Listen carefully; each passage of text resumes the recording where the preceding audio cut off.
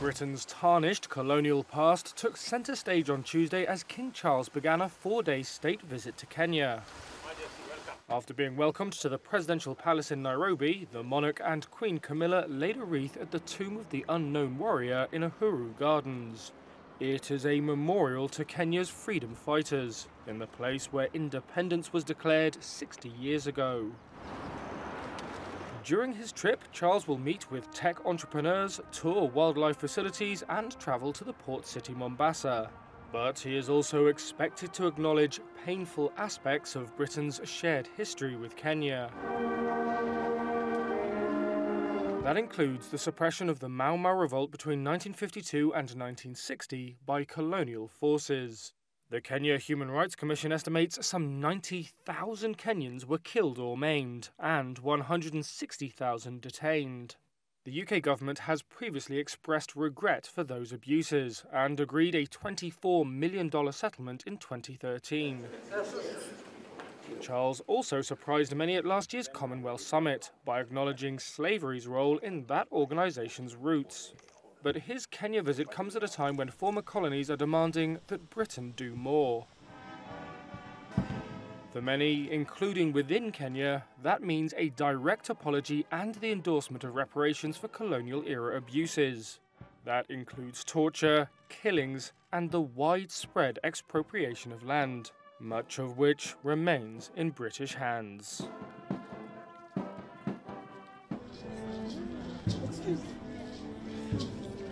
Excuse.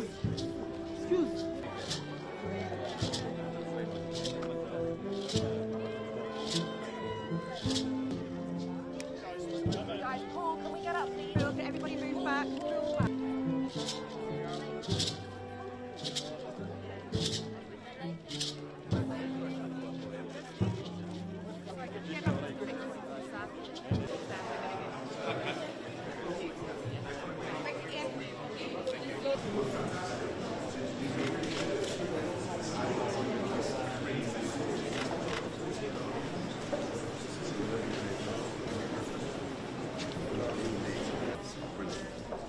Tried it out on the chicken.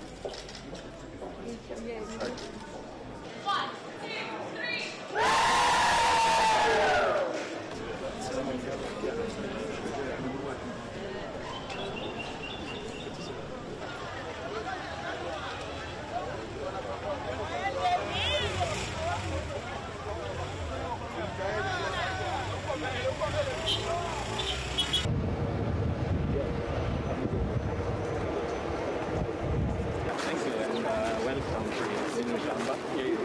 So, yeah, this is an initiative that is presenting up an area.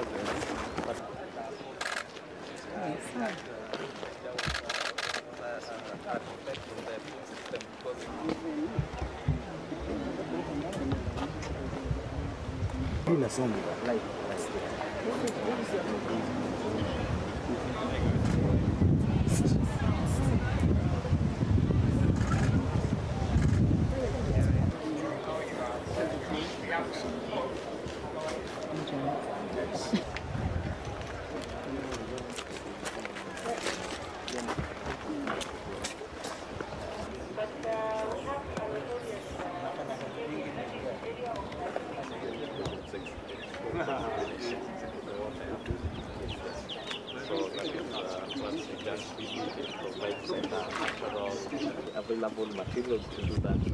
So this is neem oil, and neem is so this is mwangi. He can explain. This is not the black soldier fly farming. You can see that. Yes, and this 1 kg of this snail meat is quite profitable compared to the kettle meat. Yeah. You can also pluck it. Yes. So these are the culture, but purple culture. Over the bucket. There we are. I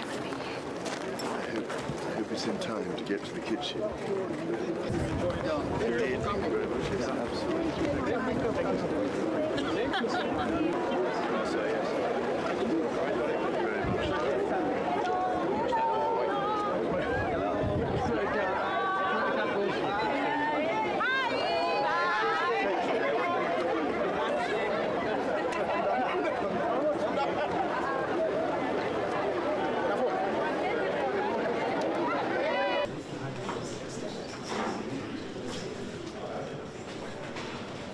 not interrupting. But you can get delicious things at the same time.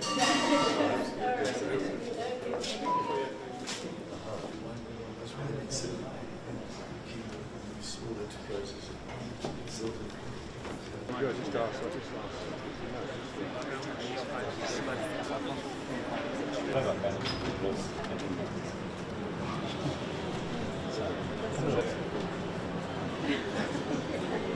It's a nice contrast. Thank you. So welcome to the just very most of the speakers are so far we've trained about 6,000. And then our bodies are complex.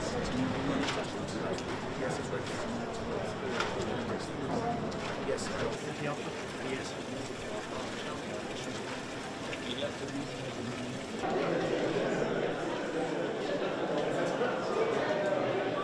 3, 2, 1.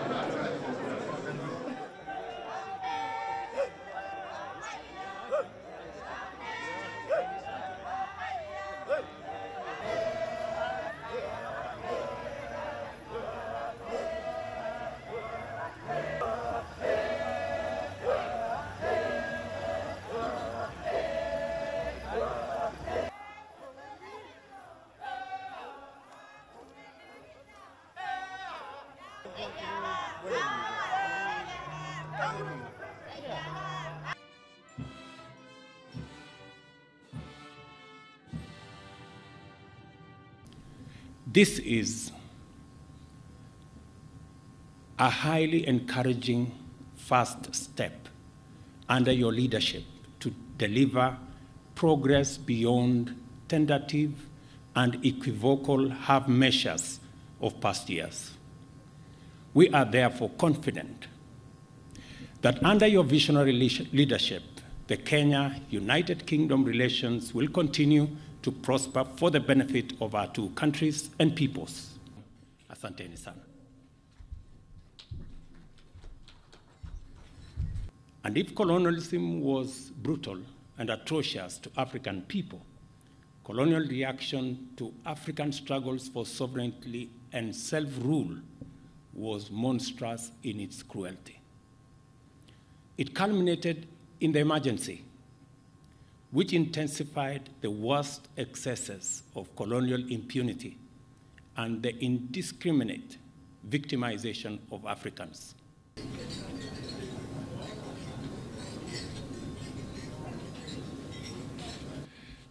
The wrongdoings of the past are a cause of the greatest sorrow and the deepest regret.